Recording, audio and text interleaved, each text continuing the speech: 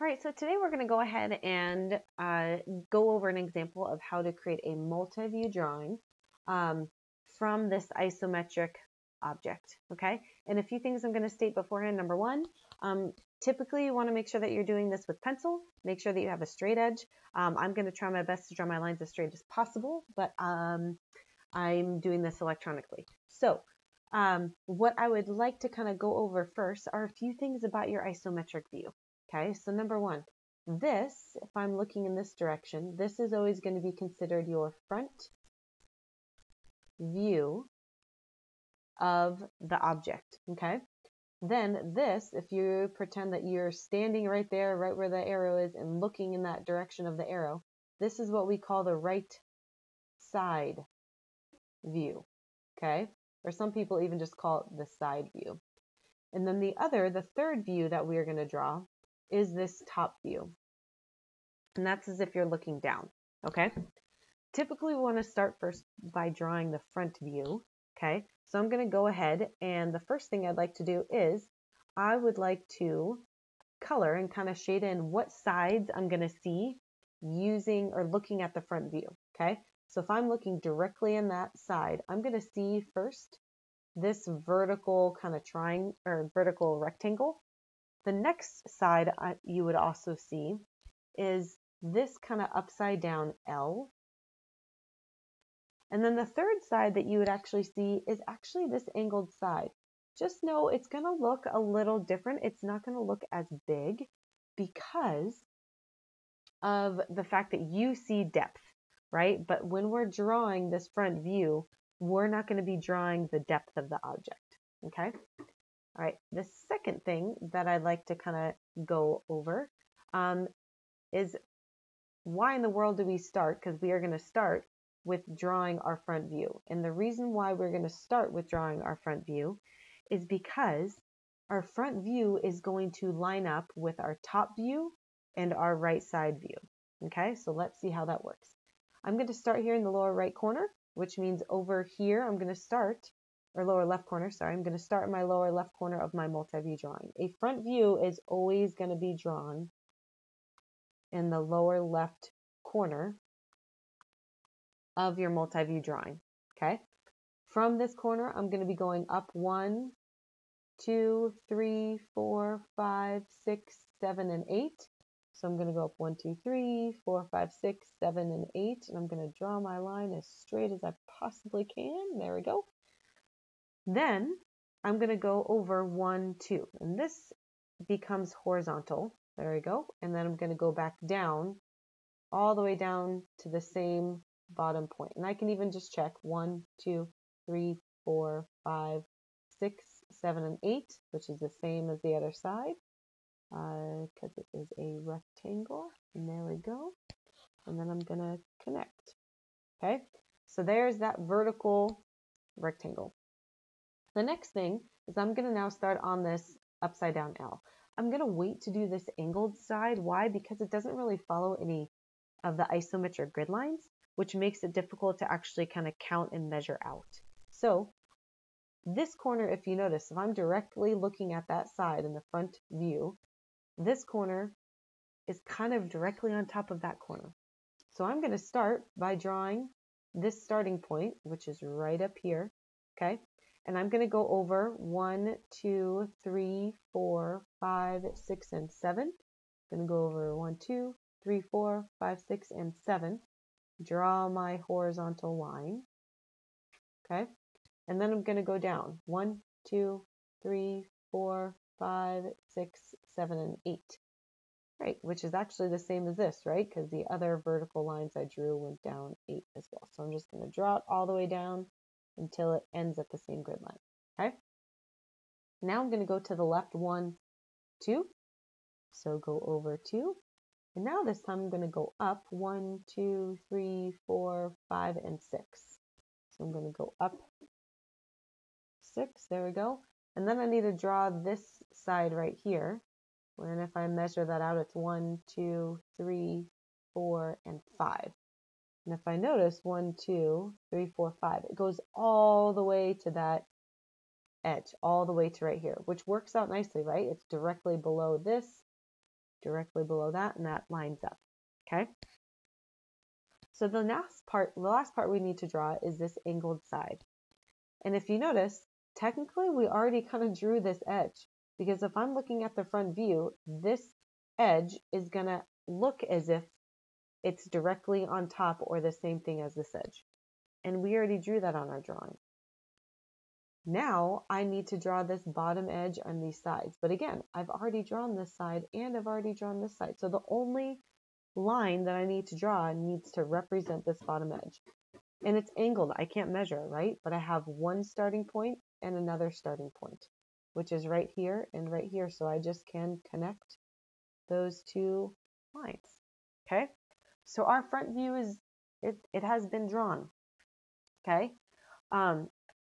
Another key thing though that I want to make sure that we do is make sure that everything lines up. So this is where I'm going to draw quickly construction lines in yellow that will help us draw the top view and also the right side view.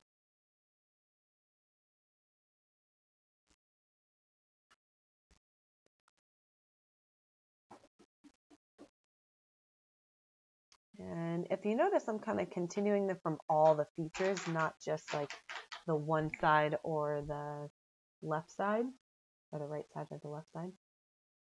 And now I'm even, well, yeah, I'll even do the construction lines going to the right, some kind of key features on that front view. Okay. So now I'm going to go ahead, and this time I'm going to draw the top view. Okay. When I'm drawing the top view, I'm going to start actually with this kind of the farthest point away, which is right here. And this point, again, it has to line up with this point, right? They have to line up, which means it needs to all be along this yellow construction line.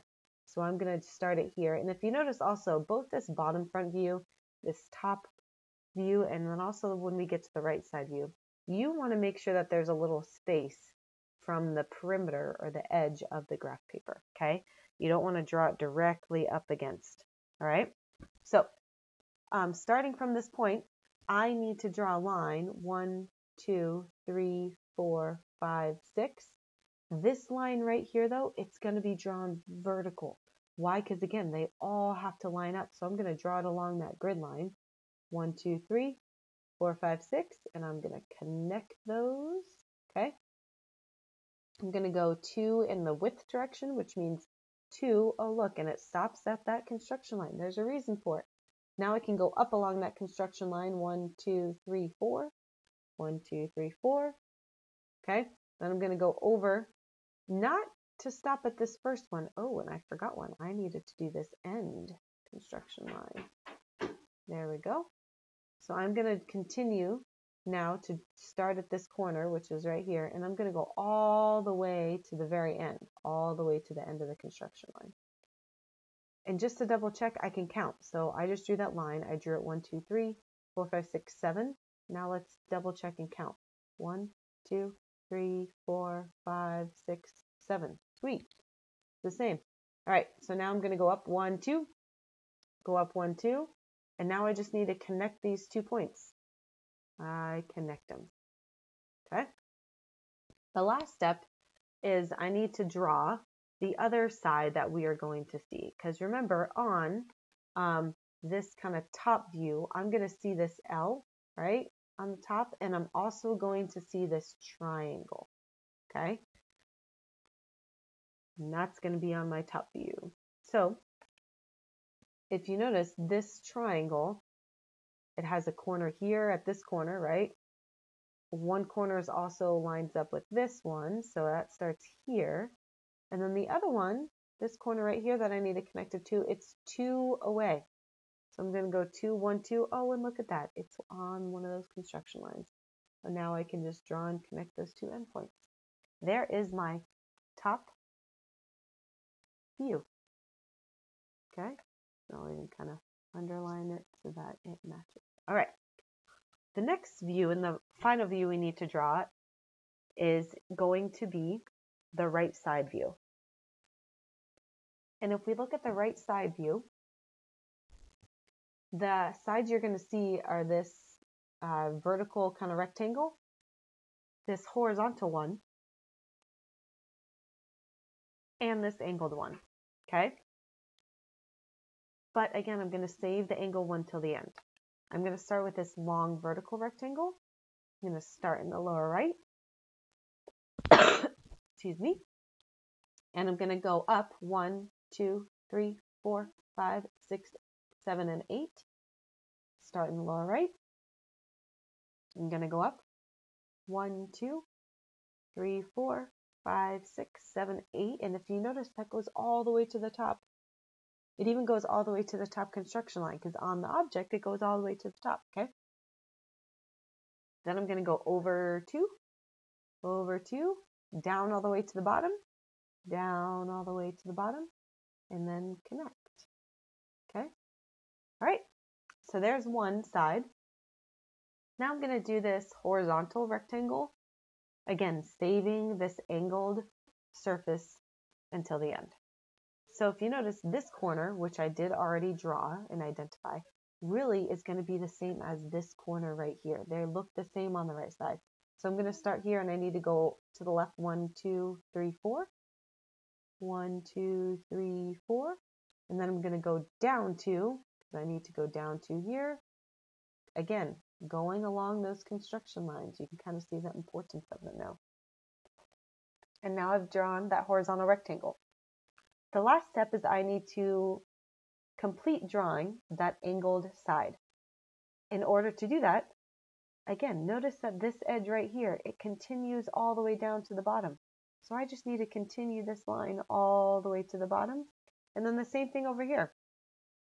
I drew this line for that vertical rectangle, and this point is at the bottom. When I'm looking at the right side view, this corner is going to look at the exact same spot as that corner. So all I need to do now is just connect these 2 points. So from here to here. Now I have completed my right side view. That one is now done. I've seen that. I've done it. Okay. The last thing I want to point out is the height, width, and depth. Because remember, those are the 3 key terms that we use to describe the dimensions in this class. So having said that, I'm going to use a different color to kind of identify them. And we are going to go ahead and use this kind of dark purple one, okay? So on our isometric, remember, height goes up and down, okay? Depth goes in this direction, and then width goes in this direction, okay? On our multi-view drawing, height is going to be shown on the front view, right? Because that's showing the height. And it's also going to be shown on this right side view. That's height, okay? Width is going to be shown on that front view, and width is also going to be shown, hence it's what lines up, on that top view, okay? Then the last thing is depth. Depth goes in this direction on that right side view, and then it also goes this direction on that top view. And those are going to be key things that are going to be really helpful for you to identify as we go through and kind of create these multi-view drawings, and also when you're properly communicating dimensions, which is the next part of this unit that we're going to get into.